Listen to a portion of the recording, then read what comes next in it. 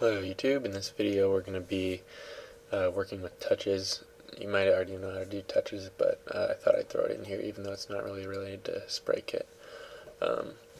What we're going to do is make it so that every time the screen's touched, a ball is added, or a rectangle is created. We're going to do a couple things before we do that though. We're going to change this to circle because we have a circle image. I don't know why I didn't just start out with using this circle function. Go body, the circle of radius 25. And then this is create circle. Okay.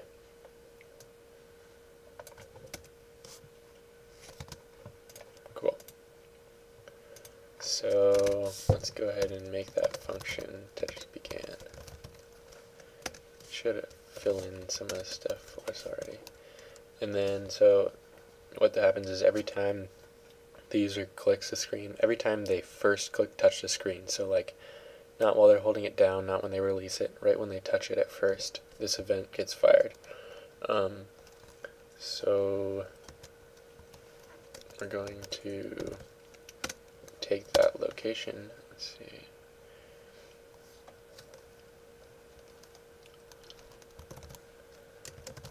and we're going to store it. Well, we're going to store, if there are multiple touches, then it creates multiple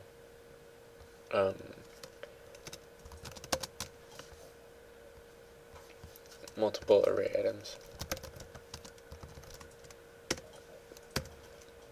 So I think we use a for, yeah. For UI touch in all touches. This is for each touch in the list of touches. This list of touches stores all the different locations that the screen's been touched if there are more than one. For each of those we want to say, I think CG point. Yeah. No.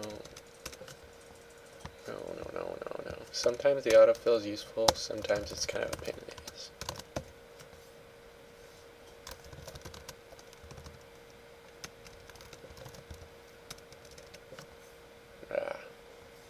Sorry, I'm lame and don't remember these things because I usually copy it.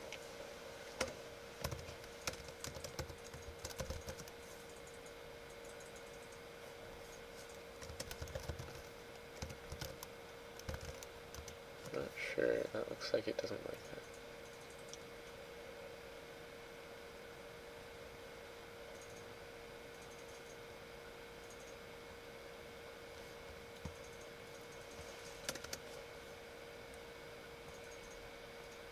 Ah.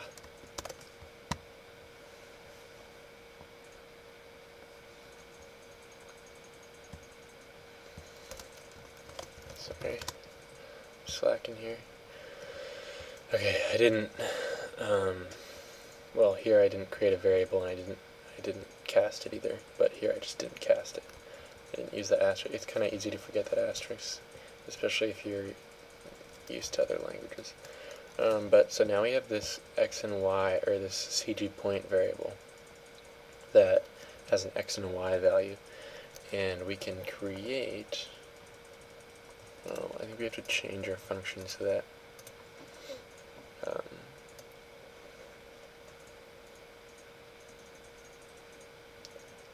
instead of letting the function determine the size, which we don't even use, let's let it determine the point.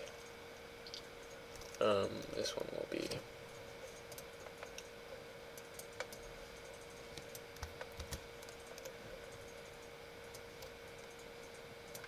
that.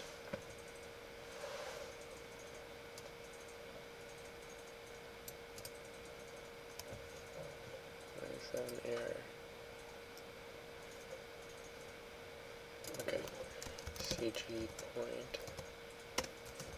param point, and then this is equal to param point.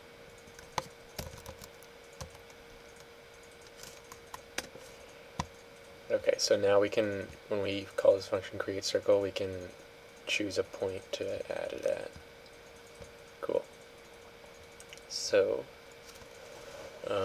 let's call that a few times.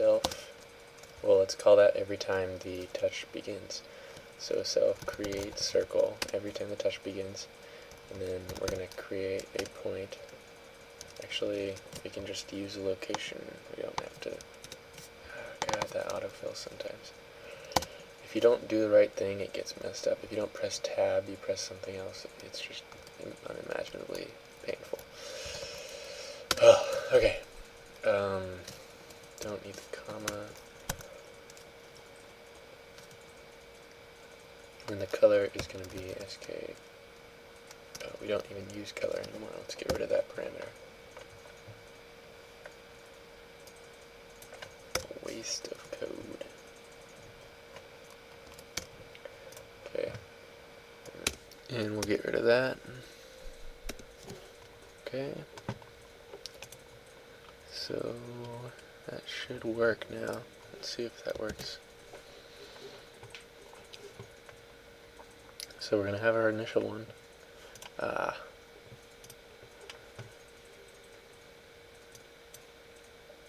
Let's change this back to our image.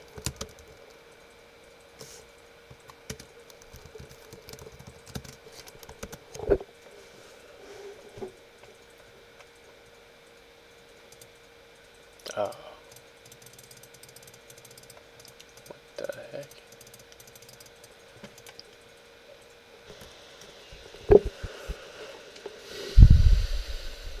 Okay, so apparently I didn't get the memo, and location is based on the top left, and when you place something it's based on the bottom left, not the top left.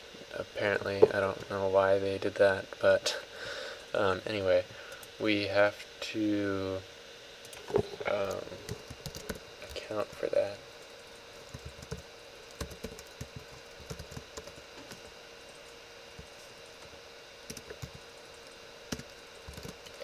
And then we're going to do